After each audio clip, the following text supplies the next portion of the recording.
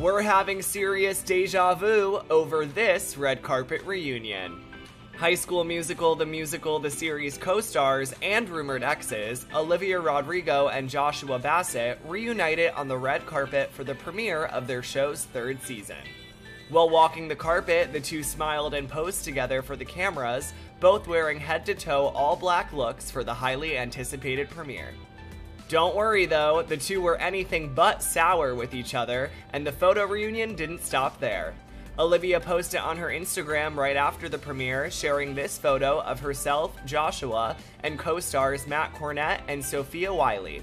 She captioned the pic, quote, "Love all of these people so much. Knowing and working with them has been one of the greatest joys of my life."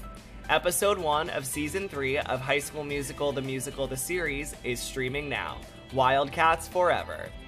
The co-star reunion comes a year and a half after their rumored off-screen drama took the internet by storm. Olivia and Joshua were rumored to be dating outside of the halls of East High prior to her releasing the now-hit song Driver's License in January of 2021. Fast forward to now, and it looks like the two have realized we're all in this together.